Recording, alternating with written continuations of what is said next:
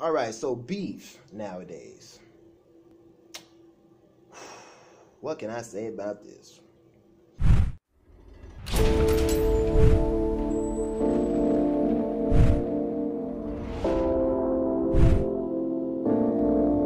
Syko. All right, so rap beef. It's not like it used to be. The golden era now. Forget golden era standards. Rap beef nowadays consists of Instagram, Twitter, and Facebook and YouTube, right? So let's go back to a prime example, the Meek Mill versus Drake beef. I hate to bring back old beef, but let's bring it up. Meek Mill, Drake, first of all, there was this big conspiracy that Drake had a lot of writers. Now, we already know Drake had writers. Alright, in terms of old beef, what I was saying, Drake and Meek Mill, right? So Drake had this conspiracy about writers, and Meek Mill brought it up. Now, we already know Drake had writers because he does a lot of pop work. So, and most pop stars have writers. Justin Bieber, all of them. None of them are exempt. Michael Jackson, I don't know Michael Jackson had writers. That's way back in the day. I don't know about how they did back in the day. But nowadays, it's common to have a team of writers. So he brought that up in the beef, and that was actually a really good point to Meek Mill, to be honest. Like, he really hit him hard with that one. And as an MC, you know, having the writers, you know, you're no longer in the MC category. So Drake, as much as I love Drake, I was talking to my boys, guys and Treza, and I love Drake. I'm always gonna stand for him, but his MCs, writers, sorry, bro. But Meek Mill did a lot of tweeting rather than rapping in that beef. Unfortunately, he had one track. It was weak. It was weak. I don't remember the name of the track actually, but it was weak. And then Drake killed him back to back. And what's it called? Forgot the name of his original track. So Drake dropped 2 tracks on him. Meek Mill got back at him with a weak track, but a lot of tweeting. Now, that unfortunately was not the last of tweeting for beefs. Soulja Boy, Soulja Boy had this really long strew of just Instagram videos and Twitter things talking about Chris Brown, trying to set a fight up. That never really would happen. It was just his beat. He didn't even drop a track. To be honest with you, Chris Brown, if you listen to some of the records during that time, Chris Brown, he didn't put a track out against Soulja Boy, but he had some subliminal references to him. But it was just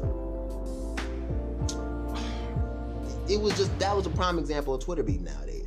And unfortunately, beef, when I say beef nowadays, it's really thin and superficial. Beef back in the day, like Jay versus Nas, 50 Cent versus everybody, freaking The Game was on everybody. Beef back in those days, Tupac and Biggie. Well, Tupac and Biggie was a special case because shots were actually fired, like bullets and stuff, people getting hurt. But back in the day, beef was not just one track. You were going at them for maybe an average of 5 tracks. Like, you were just hitting each other, 1, 2, 3, 4, 4, and you actually didn't like each other. You didn't show up on the cover of a magazine, you know, posting an album together later down the road. So beef was a real thing back then. Sorry about the lighting on that one, but nowadays beef is just maybe 1 track, 2 tracks. Most beef you might get subliminals, maybe, you know, like Jay-Z and Drake are going at each other right now. Who else is going at each other right now? There's just a lot of subliminals you have to read nowadays because people are too scared to get made into internet follies over stating something that you don't like. Like for me, I know, and I hope this never changes, future self, if you're watching this, make sure this doesn't change, that if a rapper calls me out and I actually don't like him and I say something, I'm not going to take it back. I'm not going to take subliminal shots. I'm going to take a direct shot because I stand for my principles. I'm a man of principle. I'm a late 90s baby. I was born in 1995. And I don't care about who makes fun of me because I've already been made fun of by religious groups, regular groups, pretty much everybody, fellow rappers, whatever. I'm going to take a direct shot. I'm going to stand for my principles. Subliminals and everything like that, beef is just really watered down nowadays. Now, there's a special segment on YouTube beef. This is the most fake, corny event I have ever seen in my life. All these YouTube diss tracks just dissing each other for the sake of it, like Rice Gum and Jake Paul and whoever else is at the top. Yo, they're giving rap beef that's already watered down a bad name, in my opinion. I cannot stand it. I don't subscribe to Rice Grum, I don't subscribe to Jake Paul, but they still appear on the trending YouTube page, and they still are getting a lot of attention. So, and now everybody's doing diss tracks just for the heck of it. For the heck of it. No, like, even, like, I love Corey Kenshin and Dash XP, but even them. And their diss tracks were good. Like, Dash XP was dissing the It movie when it came out, and Corey X Kenshin was dissing stuff he doesn't like, but the point of a diss track is when you actually dislike something. And I'm not doubting that Corey Kenshin or Dash XP didn't like those things, but if you actually didn't like someone in particular, you're supposed to go at them, no holds barred, and, you know, you actually stand behind it a little bit.